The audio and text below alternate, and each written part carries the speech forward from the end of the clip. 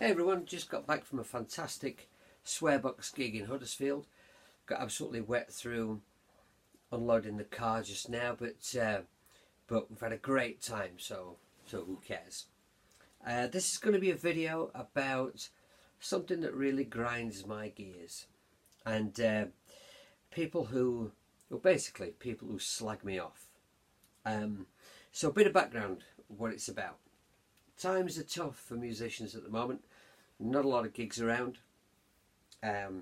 Awful lot of venues have disappeared. But I've got a very full diary. It's February and my 2018 diary is almost completely full. There are some musicians about who aren't particularly happy about that, and kind of blame me and people like me for taking all the gigs. And I think that some of these people think that, you know, I don't know, like it won't get back to me. But in the music business, pretty much everything that everyone says about everyone gets back to them, because everybody talks about it. Anyway, I've got broad shoulders, you know. It pisses me off a bit, but I'm not going to cry about it. But what it is these are people who the bands are not busy. They wish they had more gigs, and they see people like me who are in multiple bands, and blame it on that. Oh, you know, I can't get in at the so and so venue because, you know, they're booked up, you know, because Jamie Mallender's there like every other week with a different band, and they make out like it's just a slightly different lineup and a different name and we're doing the same thing, which is utter bollocks.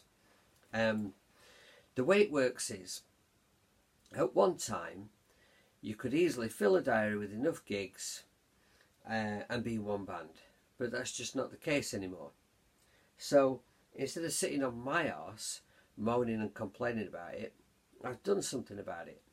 I'm in multiple bands. So let me give you a kind of an overview of how this might work. Right, so there's a venue called the Imperial in Mexborough, booked by the lovely Helen Taylor. And a few years ago she booked the Paddy Maguire Band. And we went and did a gig and had a stormy night, and so she booked us back. And I explained to Helen that I'd got this other band called Swearbox.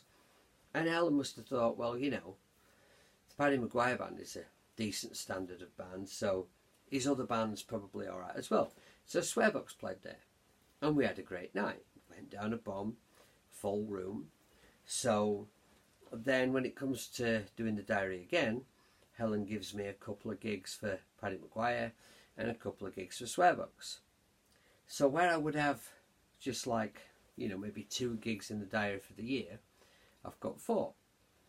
And then the Imperial started having acoustic acts on a Sunday, and I'd just started up the acoustic side of Swearbox, and so she books that. And Helen also books another venue, the Old Town Hall, and they have the Swearbox a couple of times, they have the Paddy Maguire Band a couple of times. They don't have the acoustic version of Swearbox, but they do have Iridium 77. So you can see from that how I'm managing to fill my diary up, even though there's a shortage of venues. And the thing that annoys me about this is that every band that I offer will come and do a completely different show. There's sometimes a little overlap of musicians, like Tim, who plays drums with the Paddy Maguire Band. I'll use him in Swearbox sometimes, and he's in Iridium. And Gav, who plays guitar in Iridium 77, sometimes plays guitar for Swearbox. But, you know, it's irrelevant really, because each project does a completely different show, has a completely different set of material. Each one goes down, it goes down spectacularly well in just about every venue that we play in, and I'm very proud of all of them. So I really don't see the issue, you know. Like, to me, if your band is not busy enough, then instead of sitting at the computer, right, or in your phone, typing out some long whinge, some long rant about how, you know, you've not got enough gigs and you can't get in venues, all the gigs are taken by people like me, people are in lots of different bands, blah blah blah. Instead of whinging and moaning about it, why not, there's just a suggestion, get off your arse and have a look at yourself and have a look at your band, and then spend your time developing it, improving it. You know, like, there's so many bands out there who've been using the same tired old poster forever. You know, like, why are you sat on Facebook whinging? You should be doing something about that.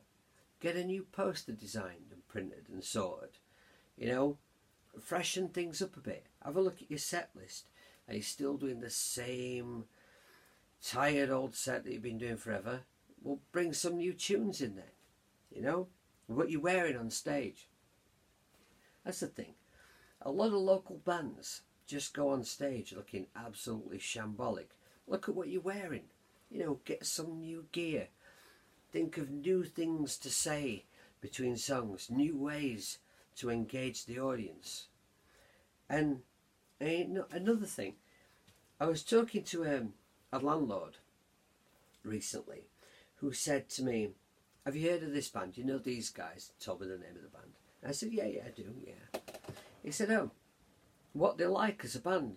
I said, well, you know, they're a decent band. They're not best band in the world, but they're a pretty good band. And he said, oh yeah, they came in here. I tried to get a gig. And he said, the guy who was talking to me, he said he was just rude, arrogant, rude, full of himself. He said, I took an instant dislike to him, so I just told him the diary was full. Right? So what's that tell you? The other thing was, he said the guy was banging on about how good his band was. He said, but, you know, I've never heard of you. Have you got any local gigs coming up where I could pop in and see you? Have you got anything I could watch? No YouTube links, nothing. No CD, no advertising materials with him, didn't even bring a poster, nothing. So, what do you expect from the guy?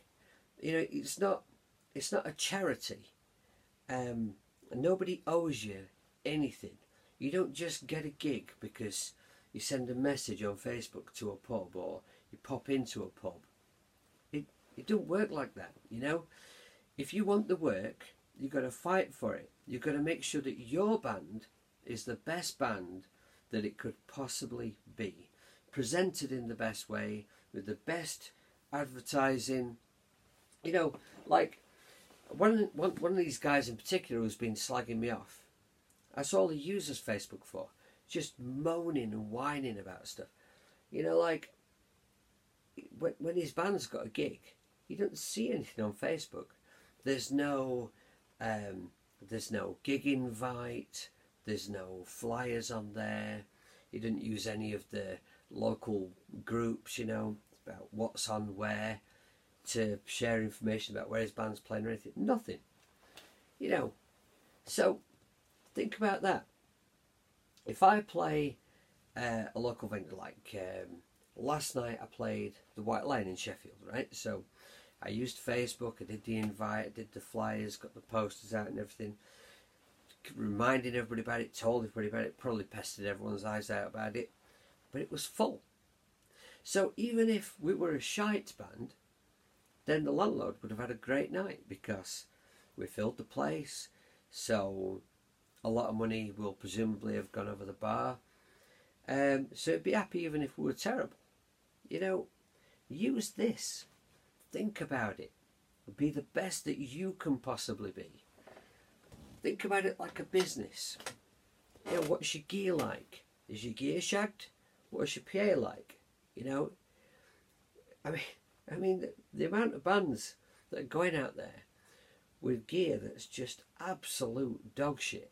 You know, and it sounds like crap, and they've had the same PA for like ever and a day. You know, what do you expect? You know, like, you could be the best band in the world, but if you're playing through knackered speakers and old gear that's ready for knacker's yard, well, you know, you've got to be good. So instead of slagging me off, right, and moaning about Jamie Mallender's got all the gigs, well, maybe there's a reason why I've got the gigs and you've not got the gigs. You know, less of this and more of this.